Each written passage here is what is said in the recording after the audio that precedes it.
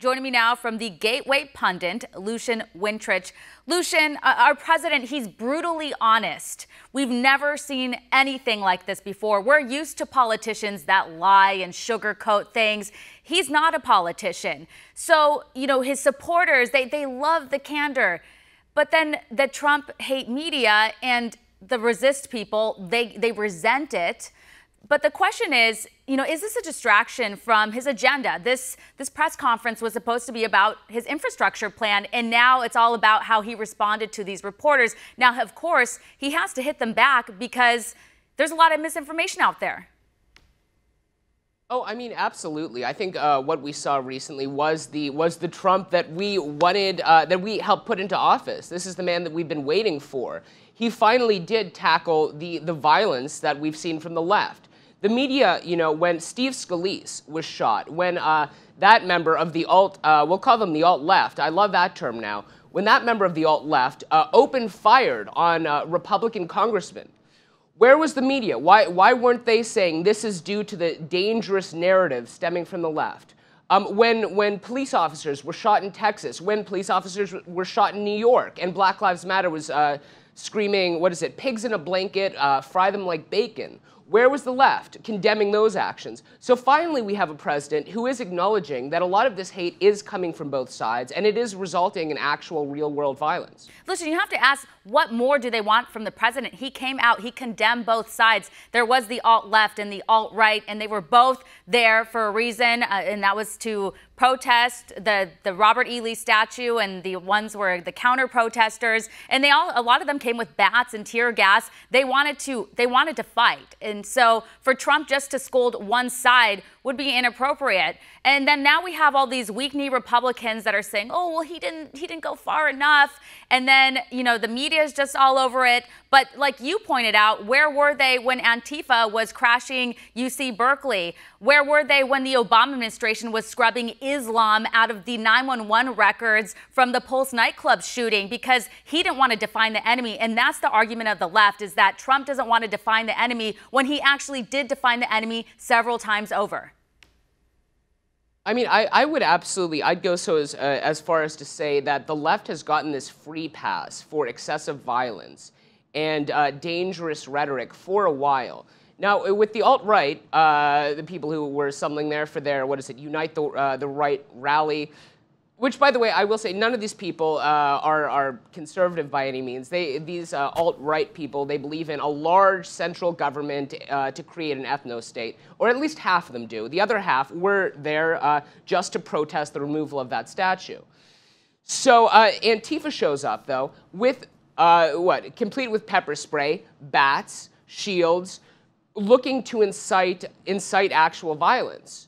And they didn't have permits. The right, the so-called alt-right, had a permit. They were going to deliver their sort of topsy-turvy speeches about identitarian politics speeches and then leave. That's all they intended to do. And in a country like America, where we do have the First Amendment, they had every right to go in there, deliver their speeches, and leave. And Lucian, what do you make of all these weaselly CEOs dropping out of the business council? Somebody dropped out that Trump ended up just canceling it because he didn't want to put pressure on the last few that were there. I mean, they already didn't like the president. And so the president's hitting back, saying that they're upset because he was scolding them because they do most of their business out of the country.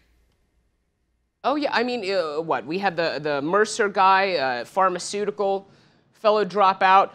If you look at the racket they're running with drug prices, which Trump called him out on, these are no people. The Walmart CEO, he thought that the American people were waiting for the head of Walmart to weigh in morally.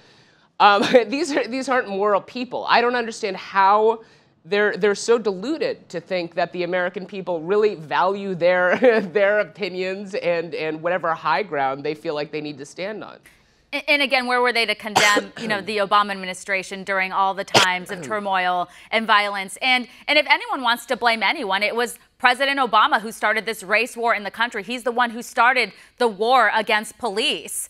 And so, you know, nobody was going after the president after the Dallas massacre of police officers when he's the one that would come out and accuse police officers of being racist when it wasn't true. Are you okay over there, Lucian? I'll just keep talking.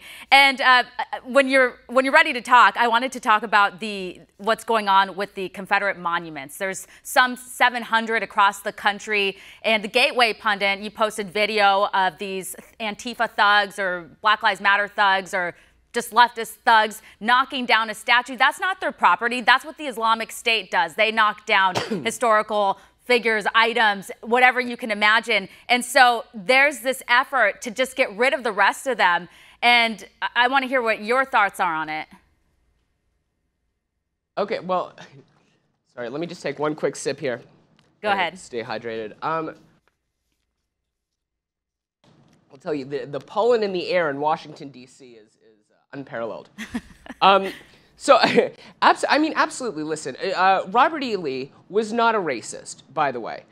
This was a man that many of us, I studied him when I was taking military strategy courses back at Bard College, a liberal college.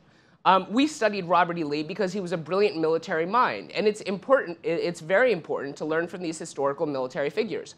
The other monument that was just public property monument that was toppled by BML, or what is it, Black Lives Matter folk, Antifa folk, that was essentially it was what? A memorial to these soldiers who died fighting for the Confederacy. It was essentially a public tombstone honoring those who died.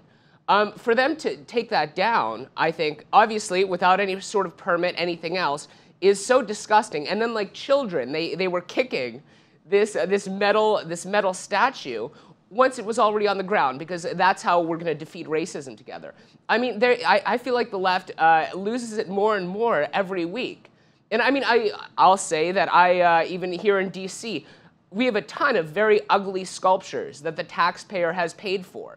I'm not assembling people and pulling them down with ropes and kicking them. This is weird, childish, completely counterproductive behavior.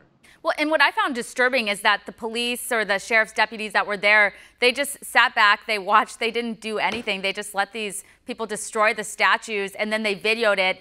Thankfully, today they arrested one of the girls who was part of it.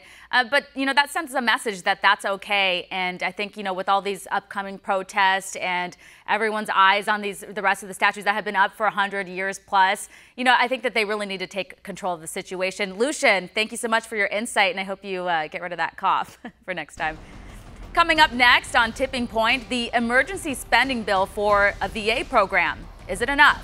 More on that in just a minute.